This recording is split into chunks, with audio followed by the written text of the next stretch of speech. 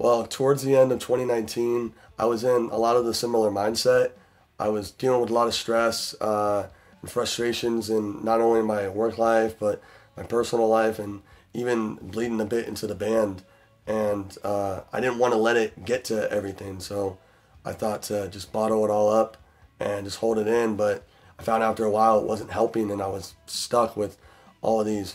bad thoughts and feelings. And I wanted to be able to try to talk to somebody and voice how I'm feeling and my concerns, and I was finding it really hard and difficult to do so.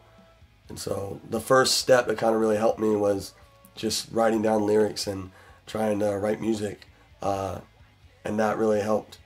become an outlet for being able to get some of the burdens off of me, and it turned it into what it is now. Well, like a lot of the songs that we write, instrumentally, we got together in the room and bounced all of our ideas off of each other and built a song structure from there. But the theme of the song and the lyrics I had, for the most part,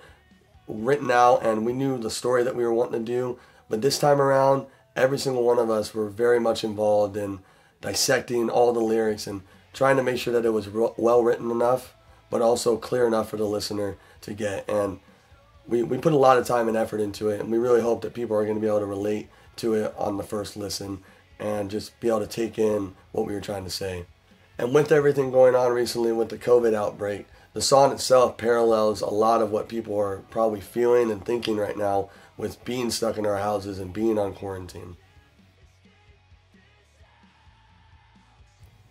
I really just hope that anybody who is having these thoughts and going through those things, that they can use this song as the push to open up and to let somebody in, because after a while, like I said, you can't stay inside by yourself forever, and it helps to be able to let somebody in.